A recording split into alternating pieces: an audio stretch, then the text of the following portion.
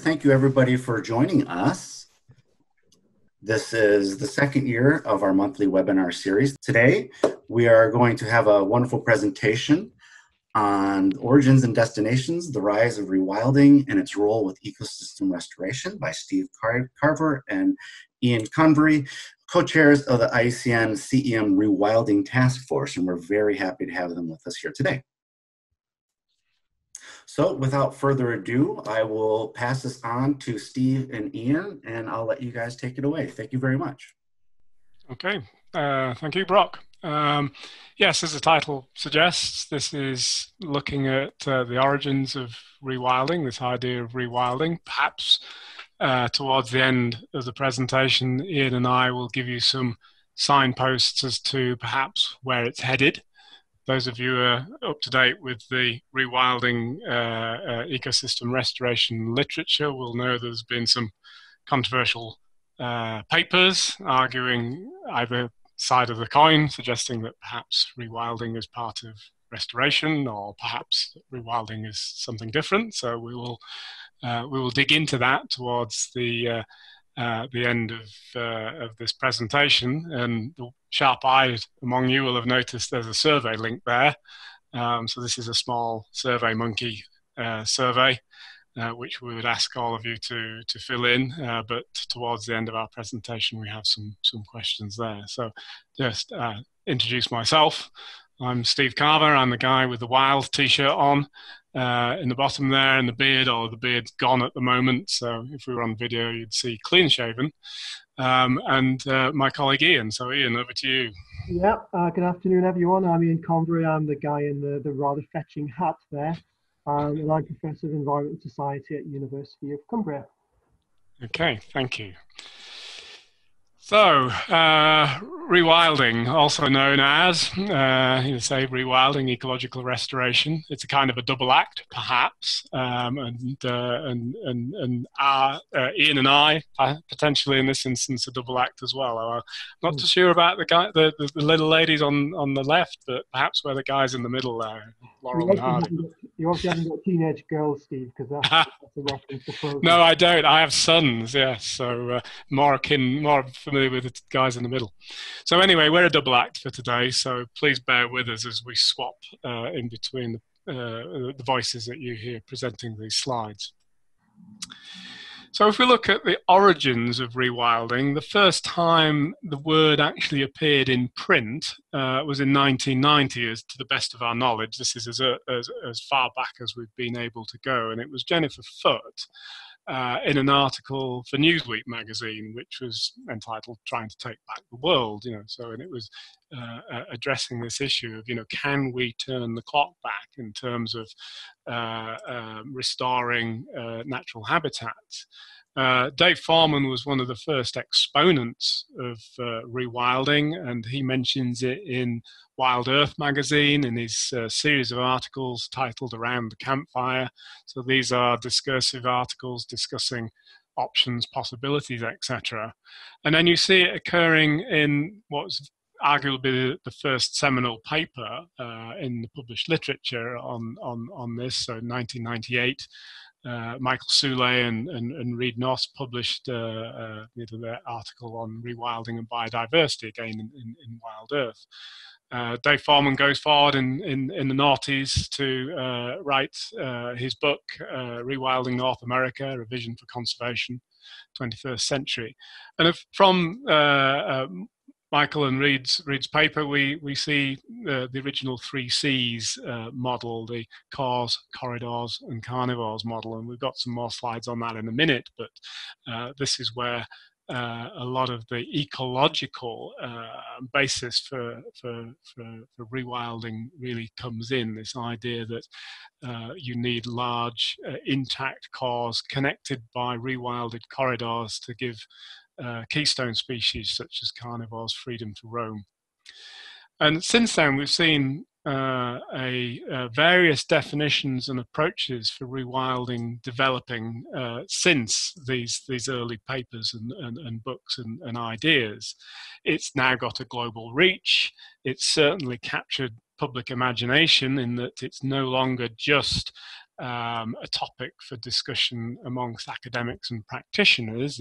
This rewilding is a concept which has been discussed in daily newspapers, in columns discussing environmental themes, and on TV and other media. And it's got a certain amount of celebrity status. I don't know what it's like around the rest of the world, but certainly in the UK there are one or two celebrity individuals, such as George Monbiot and Chris Packham and others, who are leading the charge in terms of this new conservation idea.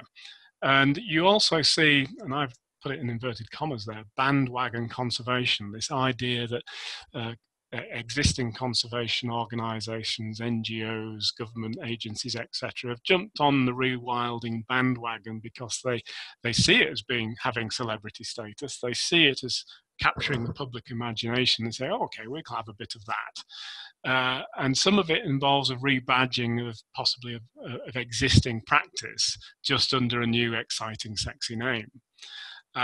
But we do, through that process, see a dilution potentially of the basic ecological principles laid out in Soulanos' paper in 1998 and subsequent writings, what rewilding is really all about. So that's just a little run through its, its sort of literary and conceptual origins and where we are up to date.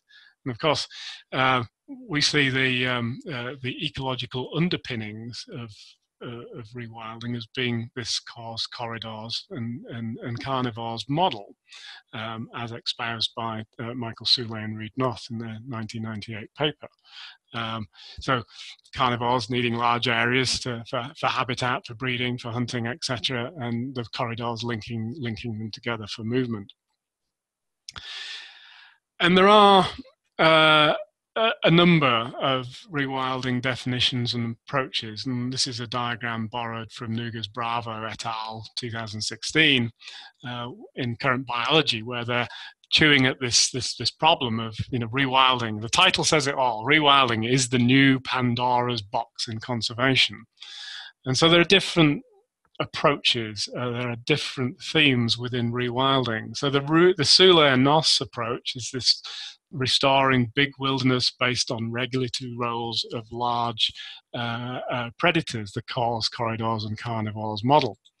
And so that involves potentially, rewilding may potentially involve the reintroduction of predators to their former ranges where they've been made extinct, hunted to extinction, or their habitat has been lost in their former ranges.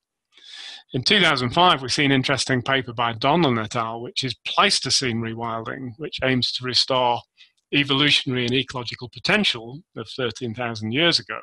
So, and of course, a lot of those taxa, those species, are extinct now. So the woolly rhino, the woolly mammoth, etc. So talking about reintroducing their functional equivalents of extinct taxa.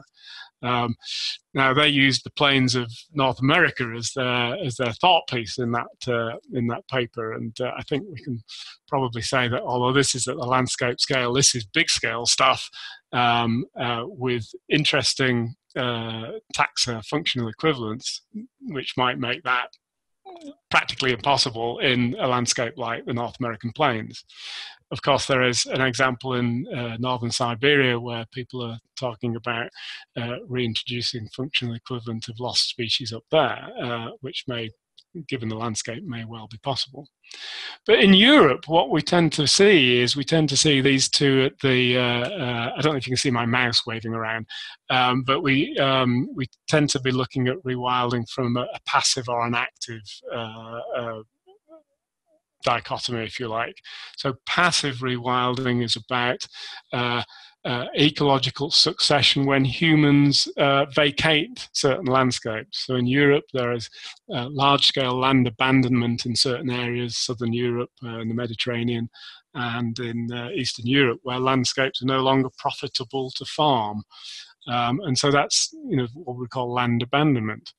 The translocation rewilding is about active rewilding. It's about stepping in and making changes to landscapes which seek to restore missing or dysfunctional ecological processes. So, for example, through the reintroduction of large herbivores. So whereas this is a non-intervention process through passive rewilding, this is a conservation grazing approach, a managed rewilding approach, usually behind fences and in a controlled landscape. And of course, there's another string to the bow of rewilding, if you like, in that we can think about the psychological aspects of rewilding self. I've termed certain projects which involve more extensive farming to allow more biodiverse farmed landscapes to develop as rewilding light, because they are certainly not at this end of the spectrum in terms of reintroducing predators, and they're not about land abandonment. They're not really about conservation grazing, although they're still farmed landscapes. We might also think about rewilding urban areas, small scale. There have been claims of eco-colonialism levelled at certain groups wanting to impose rewilding principles in other areas. And there's a notion of rewilding by design, or wild by design, that came out of a review of the national parks in England a few years ago, where it's about redesigning wild into the landscape. And of course, Dolly Jorgensen, in her paper Rethinking Rewilding, refers to rewilding as a plastic term as a result of all of these different flavours. I then respond to some of these claims by talking about real wilding in terms of not talking about conservation grazing, and perhaps not talking about managed rewilding within fences, but allowing non-intervention land abandonment nature to take its course. And at that point, I'll hand over to Ian. Thanks, Steve. So why are we talking about rewilding? This will be a familiar story to many of you, but I think nevertheless it's still worth running through some of this stuff quickly. We know from a huge body of evidence collected over the last 30 years or so that biodiversity is in trouble. We know that fortress conservation isn't working. So over the last 100 years or so, since the first national park, Yellowstone, in 1872, we've seen a big increase in the number of protected areas globally, but this hasn't halted biodiversity loss. What we've ended up with are islands of protection in essentially a sea of human-dominated land use. The world, of course, looks very different in 2020 to how it did in 1872. We know about the species extinction crisis through various reports, WWF Living Planet Report 2018, IPPS report in 2019. So the Living Planet Index, measuring change in a range of indicator species over the period 1970 to 2010, indicates there's about 60% decline in the indicator species across terrestrial, marine, and freshwater environments. IPBES came out in 2019, talked about 1 million species facing extinction over the next few decades.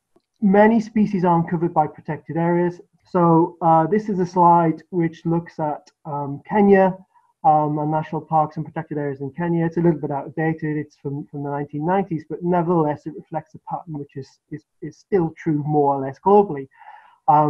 Much of the wildlife is, of course, outside of protected areas. With this example from Kenya, about 65% of the wildlife is outside of any kind of protection.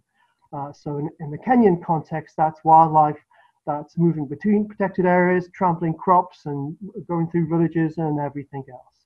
And even within protected areas, another ecosystems continue to degrade because many protected areas aren't big enough or connected enough to allow for fully functioning food webs and trophic connections. And also the static boundaries of protected areas don't accommodate change or don't easily accommodate change. So there's a need to rethink the conservation model. And we would argue that rewilding is complementary to protected areas, but also to community conservation models. which have become much more prevalent over the last 20, 30 years. Of course, the key point and the point of interest for this afternoon is what is the relationship between rewilding and ecological restoration. So this next slide, which I've nicked from Michael Soule, I think neatly encapsulates or explains the reasons for most of the previous slides. I don't know how clearly that's showing on everybody's screens, but this looks at Earth's land mammals by weight. The dark grey is humans. The light grey is the kind of animals, the mammals that we tolerate, so all our pets and livestock. And the green are wild animals. And what that represents is, of course, habitat loss, habitat fragmentation, the role of agriculture in biodiversity loss. Everything that we've been talking through is kind of represented in that slide. And this message of a kind of human-dominated land use has been reinforced by a recent review paper in Science by Diaz et al., which again highlights the need for transformative change. So why is all this stuff important? Well, we know from a huge body of evidence that's looked at species interactions that populations are regulated in both a top-down and a bottom-up way, and that regulation helps to protect against disturbance, but also creates ecosystems that are more robust and more resilient. And as Steve said at the start of the talk, the role of carnivores is often crucially important in terms of that ecosystem regulation. And if we're losing species as a result of the lack of regulation, we of course end up with a downgrading of ecosystems and a loss of resilience within those ecosystems, and a corresponding loss of ecosystem services, which has a whole range of human implications as well. Okay, thanks, Ian. So at that, having set the scene there in terms of the origins of rewilding and why it's important, and some of the issues there that Ian's just talked about in terms of trophic downgrading and loss of biodiversity, etc., and the effect of human dominion over many of our ecosystems. This is where we are today with setting up under the auspices of CEM and the IUCN, a rewilding task force, and we were asked, Ian and myself and a small group of others, to consult an attempt to unite. That's talk about herding cats, but try to unite scientists, academics, advocates, practitioners, recreational experts working in the field of rewilding to create some common basis or common understanding to further develop and understand this idea that we call rewilding, establish common ground within the current ecosystem conservation initiatives. And really to provide the CEM with a clear understanding of what rewilding is about, its history, definitions, transitions, and possible futures, steering it along those lines, and to link that to CEM priority areas. But I think the critical thing here is the expressed need for some clarity, given that rewilding has its origins and as an ecological principle of conservation, and has now become a thing of many flavors, many colors. We need some clarity at this stage of exactly what we're talking about. So we as a task force were established in late 2017. We've got a work plan for 2 years, which we're coming to the end of now. And the things that we've done, we've performed a reasonably large survey of rewilding pioneers. So these are people who were there at the beginning, working on this new idea of rewilding. We've performed a systematic literature review, and we've been working over the past year or so developing a set of guiding principles for rewilding, working with a panel of experts and invitees to a series of workshops at which we've tested these guiding principles in 2019 and 2020.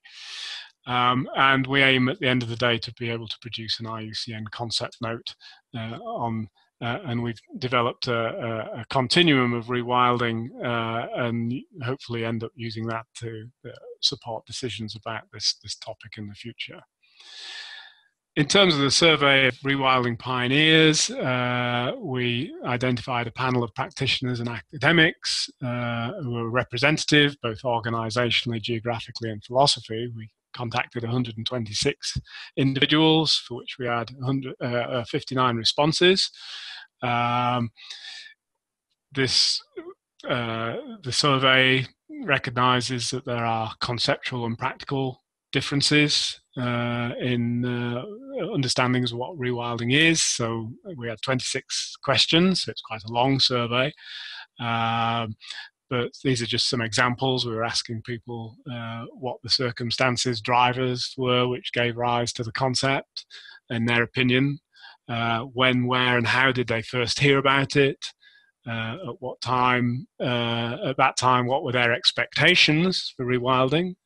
Given that it's quite a long gestation period now, and the opinions may well have changed. What they considered to be the most significant barriers to rewilding, and where they saw the future for it. And from that, I don't expect you to read this. It's in one of our reports, but we've been able to develop a reasonably detailed timeline. This was just for the early 90s, just for a slide to show you. So we've got this timeline. And if you can read that, you can probably see some of the key names in there, like John Terborg and Reid Noss and Michael Soule and others talking about what their views were at the time. And we're moving forward now into developing a set of what we call our IGPs, Rewilding Guiding Principles. Following on from that Pioneers questionnaire, we asked some representative individuals, organisations, to put down on paper their own principles of rewilding, what they considered to the principles to be. Now that included organisations like Rewilding Britain, Rewilding Europe, ZSL, that's the Zoological Society London, the Rewilding Institute, and key individuals like Reid Noss, Mark Burkhoff, etc. Rewilding. And from that set of stated principles, we were able to filter through them, basically a paper exercise saying, well, okay, one organisation has written it this way, another organisation has written it that way, but it essentially means the same thing.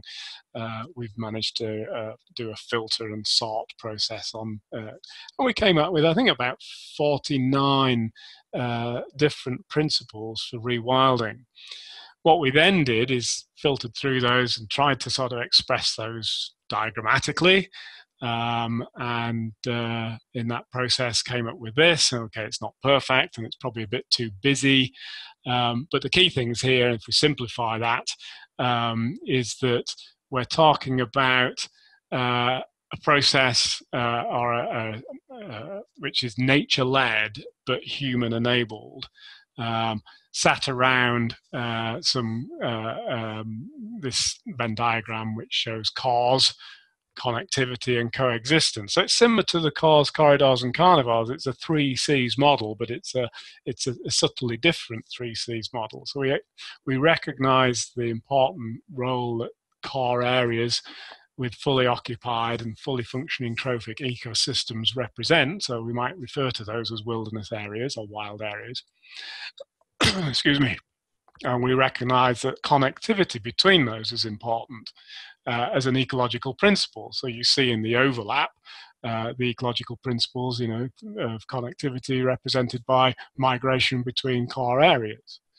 But connectivity is not just about cores, it's about landscape corridors as well, but it's also about people. And so this idea of coexistence on this side, coexistence with nature, wild nature, we see the rewilding self and the land sharing in that overlap. In the overlap between cores, we need to recognize that we need effective area protection areas for protecting wilderness, wild cores, and that's a land sparing model. So this idea that we've got nature-led, human-enabled, and there's some broad concepts around the outside which underpin this, the notion of scale, there's different levels to rewilding, things take time, and we're talking about diversity here as well. So in our draft Rewilding Guiding Principles, our RPGs, that's unfortunate. acronym, actually. I'm just thinking that's rocket propelled grenade as well, isn't it? But never mind. Maybe that's a grenade that's going to throw itself into the conservation profession. But goal of rewilding is, we're saying here, is the restoration, so there's the restoration word, I'm afraid, of functioning native ecosystems complete with fully occupied trophic levels that are nature-led. In other words, nature's calling the shots across a range of landscape scales. So scale is there. Rewilded ecosystems should be self-sustaining, requiring non or at least minimum intervention management. So this concept of natura naturans, in other words, nature doing what nature does, that recognizes that these are dynamic systems and they're not static. And we say that rewilding principles should be consistent where appropriate with evolving principles, and that the standards for ecological restoration, nature-based solutions, the CBD approach, etc., should be incorporated. Rewilding can be described as a process, rebuilding native ecosystems following major human disturbance to create a complete food web at all trophic levels that's sustainable, it's resilient, and it uses biota that would have been present had that disturbance not occurred. Now, that's a those are broad kind of goals, aims, objectives type statements. But the key points are about restoration of functioning native ecosystems, fully occupied trophic levels, species that would have been present had the disturbance not occurred, the self-sustaining and the dynamic, and it's consistent with these approaches of ecological restoration, NBS, CBD, and potentially natural capital, so millennium ecosystem. And we've developed a set of 10 principles, and these are summarized from a large document, so there's more expansive text on these. But basically what we're saying, that rule number one, we tried to put these in a certain kind of order which is logical, and you might argue that you could alter the order in which these come, and to some extent maybe the order is not important, but rewilding utilizes wildlife to restore trophic interactions. So this might include introductions, reintroductions, population reinforcement of apex predators, keystone species. Rewilding should employ landscape scale planning that includes core areas, connectivity, and coexistence. And we've talked about that in that simple Venn diagram model already. Rewilding requires local engagement and support. So we're kind of then coming back to some of these more community-based issues. It needs to be inclusive with local consultation and participatory planning. So we've seen recently in the UK a large sort of flagship rewilding project stumble and fail at one of the early starting blocks simply because they weren't inclusive and didn't have enough participatory local consultation. So it needs to encourage public understanding of wild nature and address people's concerns about coexistence, perhaps with large carnivores and other animals. Rewilding focuses on the recovery of ecological processes, interactions, conditions based on reference ecosystems. So whereas it might not be talking about necessarily going back in time to previous conditions rather than going forward in the future, it does need some kind of reference.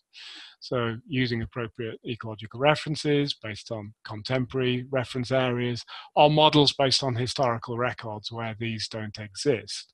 And potentially using indigenous and local knowledge to bolster or support the scientific evidence.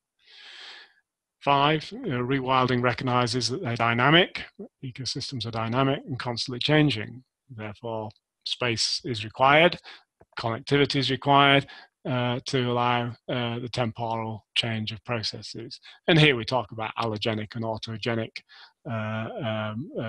forcing, so storms, floods, etc., or internal nutrient cycles, energy flows, etc. Rewilding should anticipate the impact of climate change. So we had an discussion about this early on. Do we really need to consider about climate change? Well, I think evidence is growing that we are approaching certain tipping points here. So climate change does need to be taken into account, and of course, rewilding can be considered a nature-based solution in helping to potentially mitigate against some of the effects of climate change. Rewilding is informed by science, but again, considers indigenous local knowledge. So practitioner research, indigenous local collaborations are an important element in developing adaptive management frameworks. And rewilding recognises the intrinsic value of all species. I think there's an ethical responsibility for the existence of all species. So it is, at this ecological level, it's a biocentric rather than an anthropocentric approach. And the last two here, rewilding is adaptive. It's dependent on monitoring and feedback. So monitoring in any ecosystem restoration style project will provide evidence of short and medium-term results. It'll help us determine whether the foreseen or the predicted rewilding trajectories are working as planned, and there's a role there for participating volunteer-based information in collecting that data. And then this last one, and it's kind of an interesting one. It could be a goal, it could be a name, it could go right at the front, but at the moment it's here at number 10 at the end there, which says rewilding. And I think this is really important. I think rewilding provides us with an opportunity for a paradigm shift in the coexistence of humans and nature. And so here we're concerned about the awareness of the importance of global ecosystems for all life on the planet. And we need to recognize that there's a shift in ecological baselines, or there needs to be a shift in ecological baselines to healthy, fully functioning trophic ecosystems, instead of accepting, a succession of degraded ecosystems and overexploitation as the norm.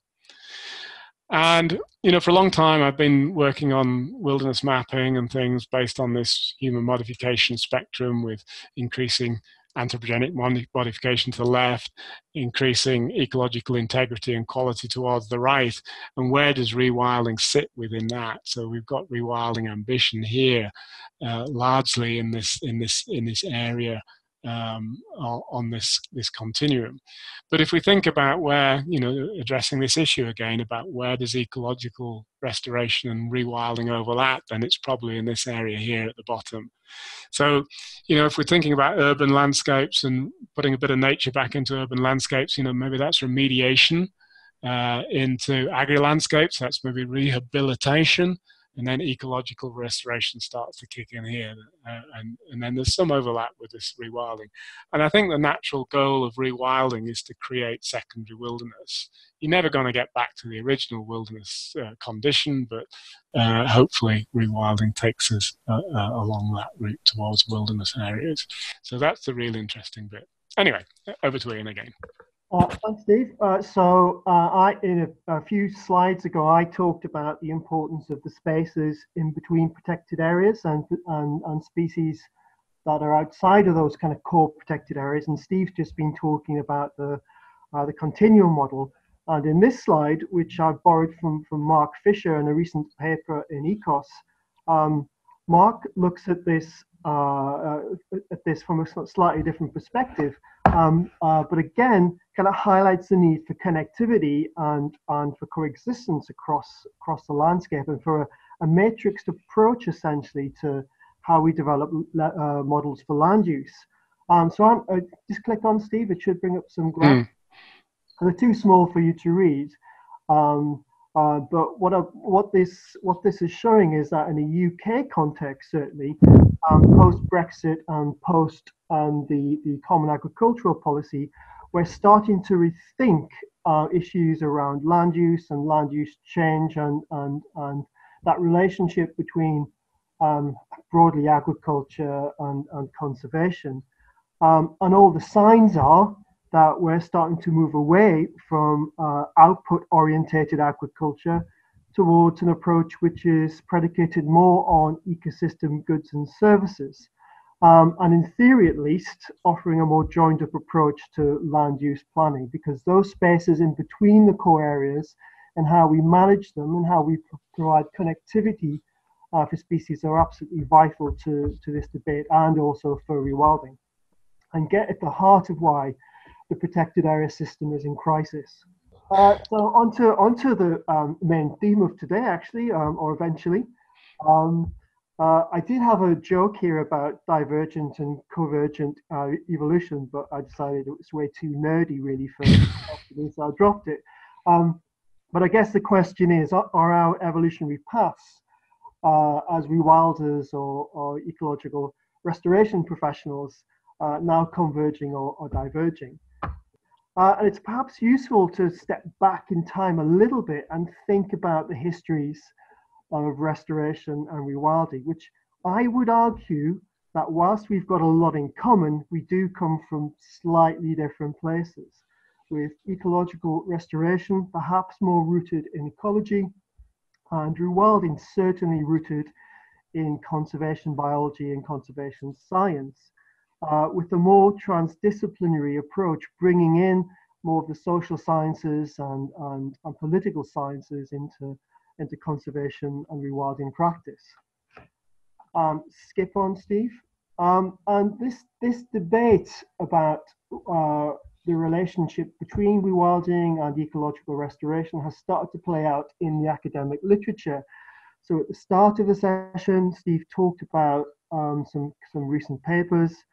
He's referring to a paper by Matt Hayward, which came out in 2018, which essentially suggested that rewilding is simply ecological restoration dressed up differently. Now, I would disagree with that, and many in the rewilding community would disagree with that. There was a response to this paper by Anderson et al., which came out last year and highlighted that whilst all rewilding is restoration, not all restoration is rewilding. And they focused on the autonomy of ecological process and what they call a controlled decontrolling of human agency in relation to managing landscapes or not managing landscapes, as the case may be.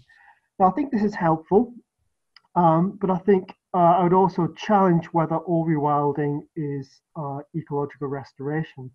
So again, just to step back a bit further, Steve, if we look at some of the early concepts or definitions of both restoration and rewilding, I've taken this from 1995 and then again from 2004 and SER, and a definition of or conceptualization of restoration as being the process of assisting the recovery of an ecosystem that has been degraded, damaged, or destroyed.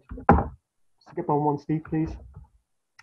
And there's certainly I think much of that definition is reflected in the first three bullet points of this conceptualization, which I've taken from Rewilding Earth, but there's very similar conceptualizations of rewilding on other rewilding orientated websites.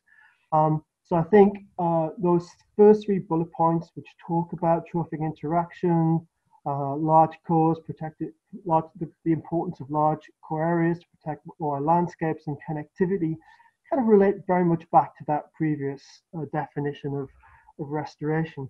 What perhaps is different is a focus as well with rewilding on ecopsychology and some of the deep ecology literature rooted in the traditions of conservation biology, which I think offer a slightly different perspective.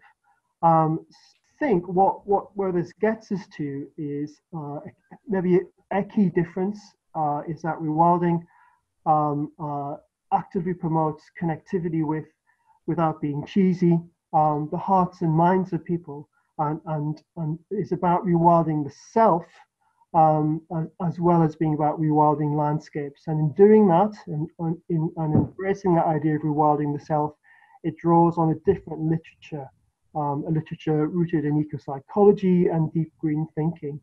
And this idea of transformative change, which I know the IUCN are embracing at the moment, requires that holistic approach. It needs to be ethical, emotional, but it also needs to be political, economic, scientific, and knowledge focused in terms of how we engage with a whole range of different debates and challenges for conservation.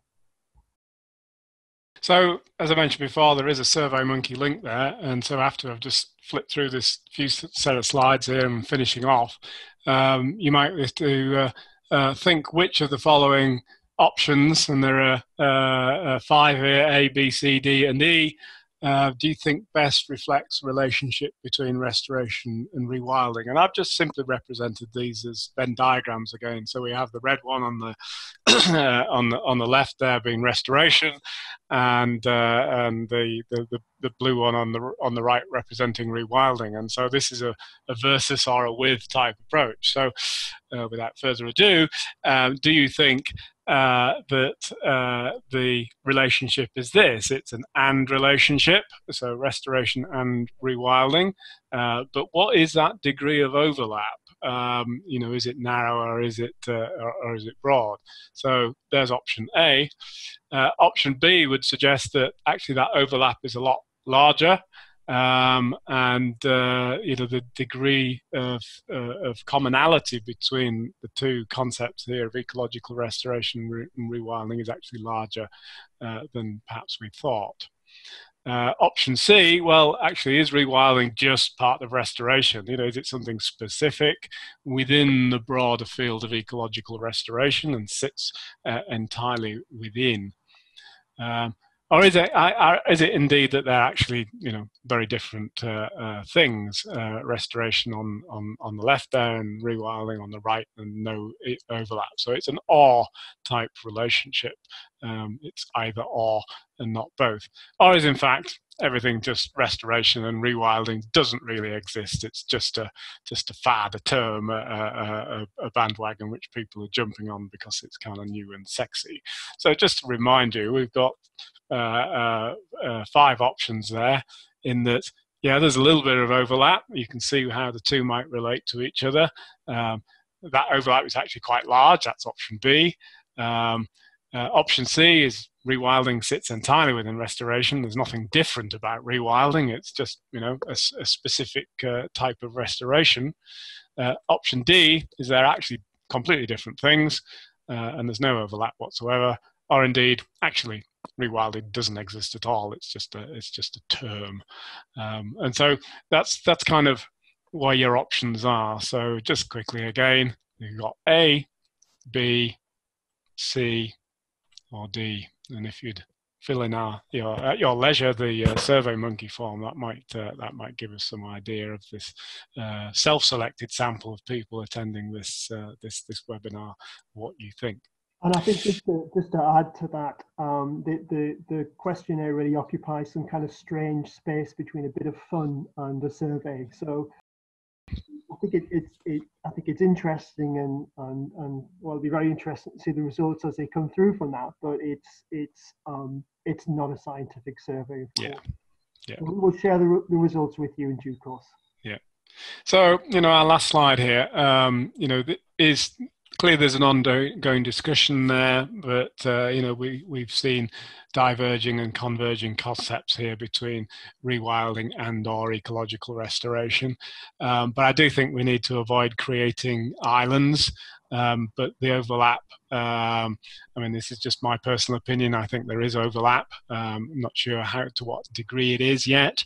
But we would say, going back to our original cause, corridors, and coexistence Venn diagram, the 3 circles there, that rewilding is nature-led, but human-enabled. So in other words, nature is determining the trajectories and what's happening within the space, and we're just allowing that to happen. Whereas potentially, and this is not a perfect model, I stress it's very strongly at this point, restoration perhaps is more human-led. It's us deciding what we're going to allow to happen, whether it's a river restoration project or whatever, as in the slide in the picture there. But the natural processes enable these things to happen. So there's a greater element of control and design involved in the restoration process. The focus in rewilding on animals as keystone species is perhaps a key, and so we see these 2 different 3Cs models, the original cause, corridors, and carnivores, underpinning the ecological idea, but this more sort of, which Ian was talking about, the sort of eco-psychology type approach is bound up more in the cause, corridors, connectivity, and coexistence model, stress on the coexistence there. And there's our closing thoughts. So I think we're opening it up for more broader discussion now. Okay, we're open for questions and answers now. We have had quite a few come in so far, and we'll try to get to them as best as we can. And I've been tracking, this is Kara Nelson, co-chair of the Thematic group, and I've been tracking all the questions and answers. So some of them have been discussion about some of the concepts that have been covered. So I'll read the whole discussion in those cases, and then you guys can provide your feedback and comments. Okay. First we have Zoltan Kun from Hungary, who's actually a member of the Rewilding Task Force. And he says, based on recent discussions on the IUCN motion about rewilding, there's one element missing: active rewilding, which some define as a way to keep up human influence.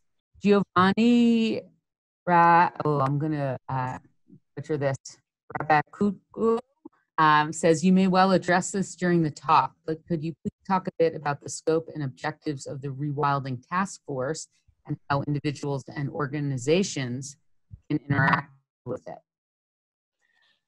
Mike Jones says, maybe it's easier just to skip back to the slide where Steve introduced the ends and objectives of the task force. Yeah, go ahead and answer that, and I'll bin the comments about ideas about rewilding and restoration together. There, yeah, there we go.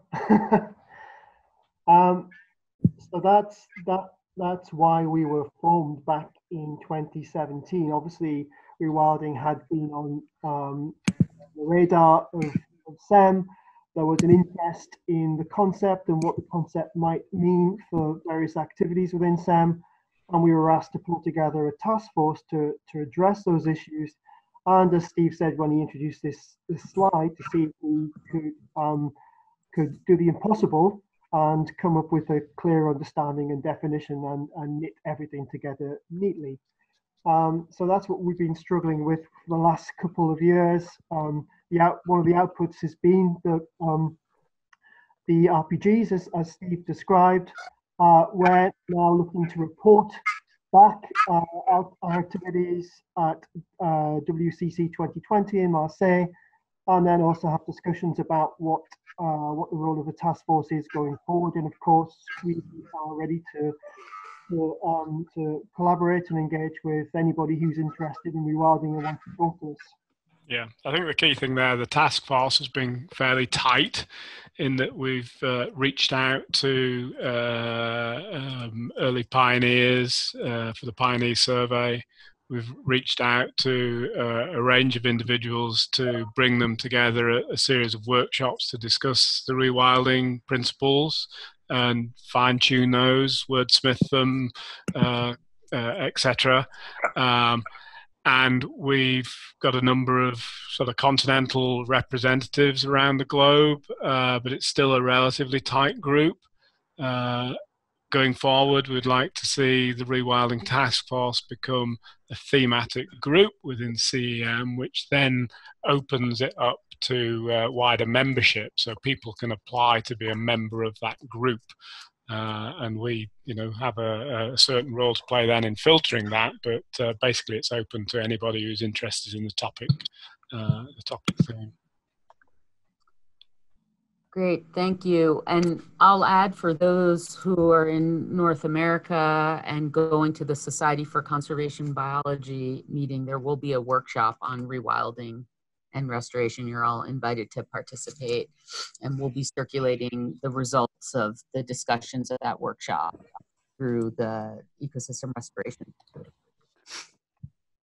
Okay, I have now organized. We only have 7 minutes left. So we have one question and then a series of comments related to the concepts of rewilding. So here's the question. And this is from Margaret Williams. How are the rewilding principles being integrated into city and regional planning? What are effective ways of convincing planning committees of committing to this in light of continued development? Well, the short answer is they're not yet, because I think we're just at the point now where we probably say that they're not draft anymore and we're ready to present them. But this is this is the point at which we present them to SEM and the IUCN. So, I mean, we're very keen that they travel as far as they can, and they do have policy impacts, but we're not at that stage yet. I don't know if you want to add to that, Steve. No, not at all. I mean, yeah, it's a it's a question of I guess, if you're talking about city and regional planning, to what extent that I mean, scale is very important here, and so the need for scaling up, thinking about landscape scale processes, how city and regional planning can slot in some of the principles of rewilding to create, at a small scale, across large scales, if you like, everything building up in, small stuff building up into large stuff. But, I might go back to Zoltan's question about active rewilding, as a way to keep human influence. This is one of the criticisms against conservation grazing, has really just been farming under a different guise. It's more extensive, and it's using native breeds or semi-domestic livestock as surrogates for free-roaming large herbivores. But it is, in some circles, it's very much a halfway house, and what I've referred to as, in some of my publications, as rewilding light. But it limits the scope of rewilding to farming in a slightly different way, and so I understand Zoltan's concerns there. And I think just to add to that, that it's about trade-offs and getting the balance right, isn't it? Because not everywhere can be a core kind of conservation area, so the spaces in between are important, but there's also the opportunity cost of, if we're managing land that Steve's just indicated, then that we could be managing that land differently. So it's always about just conversations and looking at the best possible land use that we can. Yeah. So what were some of those comments, Clara? Okay, so I'm going to kind of pick through and generalize, and then you guys can provide your perspectives on the chat debate about what is rewilding and how does it relate to restoration. So we had Mike Jones throwing in a comment about how it might be considered a nature-based solution. We have, if I am not wrong, is rewilding a more modern name of restoration? Toby asked, can you explain what seems to be conflicting concepts? Then Zoltan said, in my view, rewilding means more than restoration, with the aspirational target of ending up with functioning ecosystems. Sean Stone says, does rewilding imply primarily the rewilding of large-bodied wildlife? If so, must rewilding be contingent upon a phased approach after the expansion of wildlife corridors in order to adapt to human modifications of the landscape?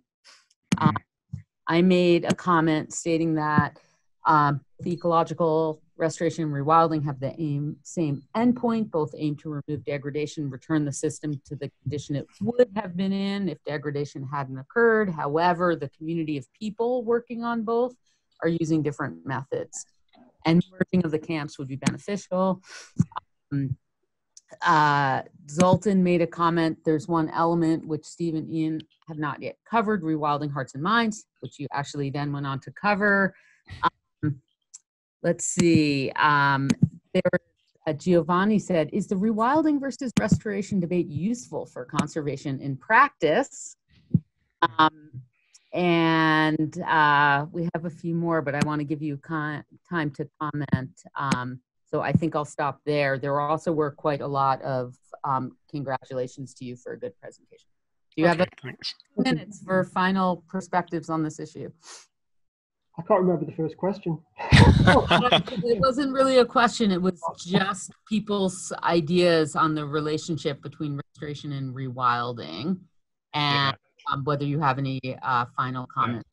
I think the endpoint one was interesting for me. This notion that restoration and rewilding, have the same final endpoint, which is restoring ecosystems. I've said it, restoring or rewilding ecosystems to the what they would have been without modification. I just wonder to what extent does ecological restoration stop at a certain point, and the true rewilding, what I call real wilding with that AL in the brackets there, actually take us towards wilderness, reinstatement of wilderness. Now, I've had this argument with a number of people before who are rewilders, according to their websites, who say, well, no, we're not about recreating wilderness. We're about creating spaces for wild animals for people to look at. I have a great suggested question to end on. How about this one? Yeah. From Giovanni. Is the rewilding versus restoration debate useful for conservation in practice? Just to add to Steve's last point as well, if I may, I wonder if the step, the different step is that kind of decontrolling that Anderson et al. Talk about. Is it useful? Well, I think whether it's useful or not, it's out there, and people are talking about it and talking about the relationships between rewilding and restoration. So it's better just to address it and try to explore those relationships and look at how we can work together. Absolutely. Fantastic. Right on the hour here. So I want to thank both of you for a fantastic and really informative presentation, and all of the participants for your comments and completion of surveys, etc. The survey link for your feedback on webinar series is posted in the chat, and we very much will see you next month for the topic of governance and ecosystem restoration. Thanks, everyone. Okay, thank you. Thanks for listening. Thank you.